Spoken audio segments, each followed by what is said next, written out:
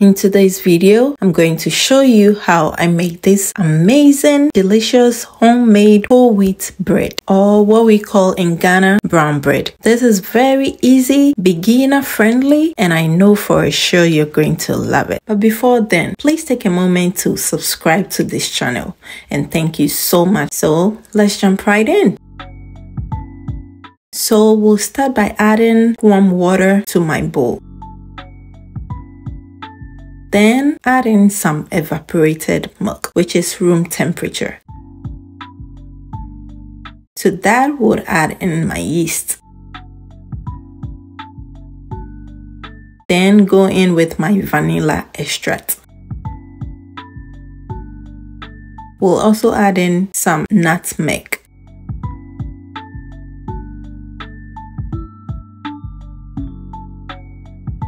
This is honey, okay? But you can use your regular sugar. That will be totally fine.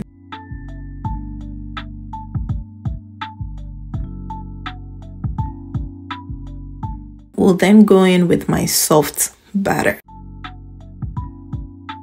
some all-purpose flour,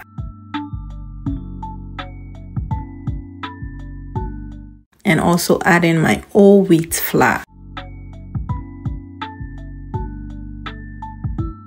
To that, we'll add in some salt, and I'm just going to go ahead and mix this with my stand mixer. And you can totally make this by hand, but yeah, it's a little hard but achievable. So I'm just going to mix this on the lowest setting, okay? Just making sure everything is evenly combined, and then increase the speed a little bit.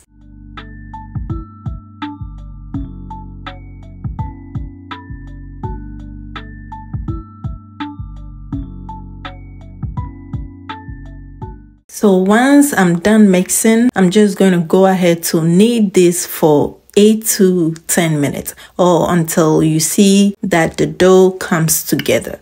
So the dough lifts up from the mixing bowl and sticks to the dough hook, okay? Like this. But if you're using your hands, I will recommend you knead this for about 15 minutes, or until you have a smooth and a beautiful texture, okay?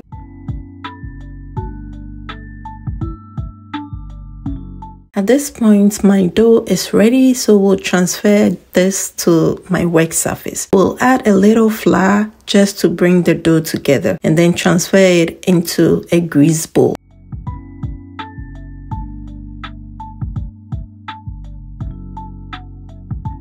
I ended up using the same mixing bowl because we don't want extra work. So I just added some olive oil, okay? Because when the dough rises, it's going to stick to the bowl and will be messy. So I'm going to cover it with my kitchen towel and keep it in a warm place for an hour. Normally, I just leave it in my oven to rise, and look how perfect it came out. It has risen to a good texture. You always want to make sure your dough doubles in size, okay? So I greased my pan with some oil, and then add a little dusting of flour. And I'm just trying to shake it so it covers every side of the pan. And by doing so, it prevents your bread from sticking to the pan when you baked. I'm just going to cut it into two because this bread recipe uses two amazing good sized loaves. So what I usually do is to roll it with my rolling pin like a long thin bat. But all you really have to do is to just pat it out a little bit like that, and just roll it up. That's it. And also making sure the bottom goes down there. Guys, it doesn't really have to be perfect, okay? And then ready for the pan. So now it goes in the pan like that.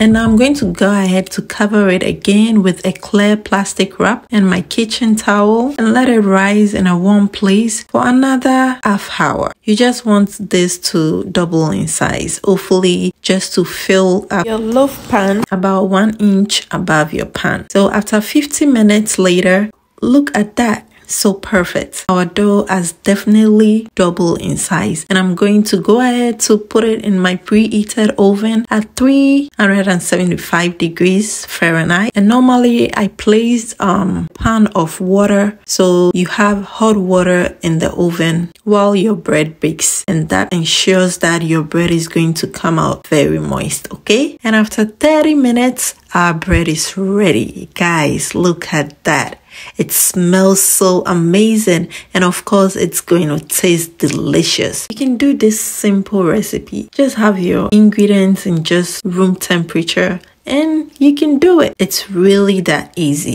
So I went ahead to cover it with my kitchen towel just to cool down completely, okay? But you know me, I couldn't wait. One towel clack. You can tell this bread is so soft, light and fluffy, and it tastes super delicious. So I hope you give this recipe a try, okay?